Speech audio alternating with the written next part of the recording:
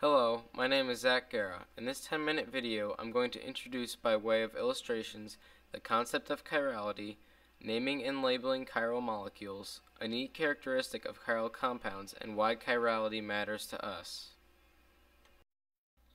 Chirality. Chirality is defined as when an object's mirror image is not superimposable upon itself. This may be a bit difficult to understand, so let me illustrate by using a few objects to explain. Imagine this is a mirror. Let's say we have an object and its reflection. Let's take a drumstick and its reflection.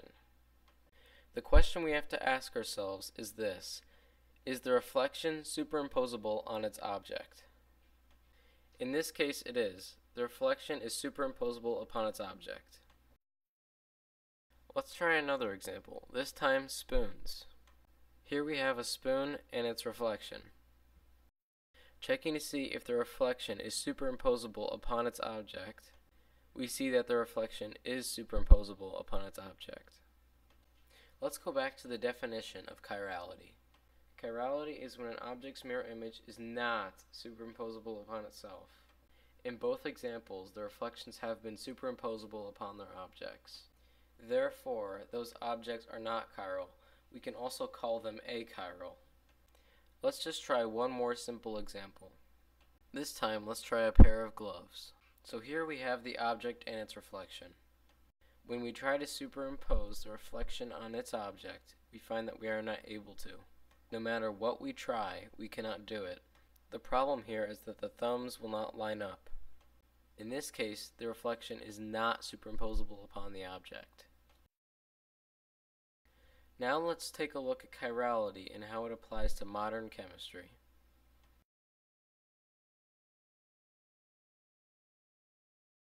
Let's bring back out our good friend the mirror and a placeholder for an object and its reflection. We will put in one hypothetical molecule and its reflection. The reflection is a mirror image of its object. Is the reflection superimposable upon its object? Yes, it is. Therefore, it is not a chiral molecule. Let's replace one of the atoms on our molecule object and its reflection. The reflection matches the object, but are they superimposable? Yes, therefore the molecule is not chiral. Let's try that again and replace one more atom on our molecule object and its reflection. I'm going to replace this red atom with a striped orange one. The reflection matches its object with its yellow and striped orange atoms. When we try to superimpose the reflection on the object, we find that just like with the gloves, we are not able to do it. Just like with the gloves, the reflection is not superimposable upon its object. This is an example of a chiral molecule. Now let's switch gears and talk about a cool effect of chiral compounds. Chiral compounds have an effect on polarized light. But what is polarized light? Let's take an ordinary light source, such as a light bulb. If we analyze closely what is being emitted from that light, what we will find is that tiny packets of energy, photons, travel away from the source. These photons travel in waves, which are oriented in planes, but ordinary light does not travel in just one plane. It travels in many different planes. If we pass ordinary light through a polarized lens, the lens has the effect of removing virtually all but one plane of light. By doing this, we can create polarized light, or light that travels in only one plane. Scientists found that when polarized light is passed through a cylinder containing a chiral compound, that the plane of light gets rotated. To an observer looking directly into the light path, it would appear that the plane of light had rotated after passing through the chiral compound. There is one more thing we need to know about chirality: how to name and label them. This is a difficult concept to understand, so we are going to have to illustrate it with a three-dimensional model. For this illustration, let's say each different colored gumdrop is a unique atom. We will assign each atom a different atomic number like this: red equals 1, green equals 6, orange equals 7, and yellow equals 8. Let's bring out the last molecule we made, since it was a chiral molecule. Our molecule is made up of a green central atom, 2 red atoms, 1 striped orange atom, and 1 yellow atom. Labeling chiral molecules takes a little bit of three-dimensional technique. Start by locating the lowest atomic numbered atom. Grab the molecule by that atom and hold it up to your face like a flower. Next, locate the atom with the highest atomic number and rotate it to the top. Locate the atom with the next highest atomic number. In this case, it's the striped orange. And finally, the lowest atomic numbered atom. Notice the direction from the highest to the second highest to the lowest. In this case, it's clockwise, or to the right. The way to remember how to label this is, because it went to the right, we give it an R'. Now let's try this again and use the mirror image of our chiral molecule. The mirror image is comprised of a green center, 2 red, a striped orange, and a yellow atom.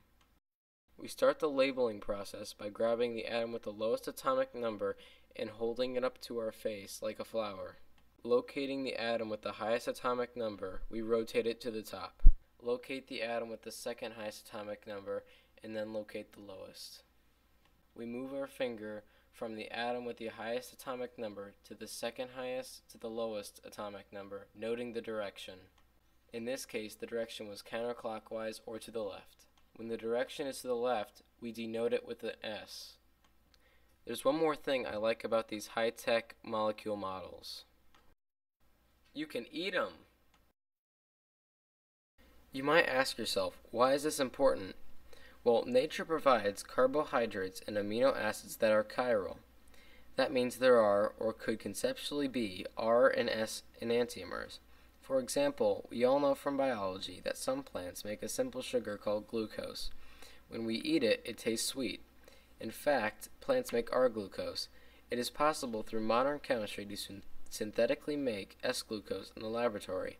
One might ask, so what good are the enantiomers that our body cannot use? One characteristic of S-glucose is that when we eat it, our bodies do not recognize it and cannot break it down to use it for energy. At the same time, S-glucose does taste sweet to our tongues. Our tongues do not need to break glucose down to provide us the sensation of sweet, but our body does need to break it down to provide energy. Putting this all together, one possibility would be to use S-glucose as an artificial sweetener. Our tongues taste the sweetness of the sugar, our bodies miss the calories. We get all the benefits and none of the harm. That is pretty cool, and it explains one of the important reasons why chirality matters. In this video, we learned how to label a chiral molecule in its non-superimposable mirror image. We learned that we can name them as R and S. R molecules are such that the order of the atoms facing us goes from highest atomic number to lowest atomic number in clockwise or to the right direction. S molecules are such that the order of the atoms facing us goes from highest atomic number to lowest atomic number in a counterclockwise or to the left direction. Biologists and biochemists often use the symbols D and L instead of R and S, but in this case, the assignment of D and L has to do with the direction that the pure molecule rotates polarized light. As an example of how chiral chemistry matters, we can refer to an example we all probably have right in our own homes.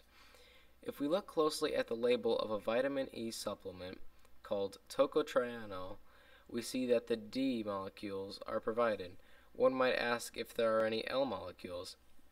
The answer to this is, the majority of the time, nature only creates one enantiomer and only one is active in the biological processes. This is also true for man-made products like pharmaceuticals. Chirality is the key to how things react in the body, therefore only one enantiomer is found in many drugs, while the other may be less active, inactive, or sometimes causes adverse effects. So in drug discovery, drugs are typically composed of only one enantiomer to enhance efficiency and do away with other side effects. An example of this is Lunesta, which is made up of only the S enantiomer, which produces the desired effects while the R is inactive. In this video, we learned about the concept of chirality, how to name and label chiral molecules, a neat characteristic of chiral compounds, and why chirality matters to us. This is Zach Guerra, and I hope you enjoyed what you learned.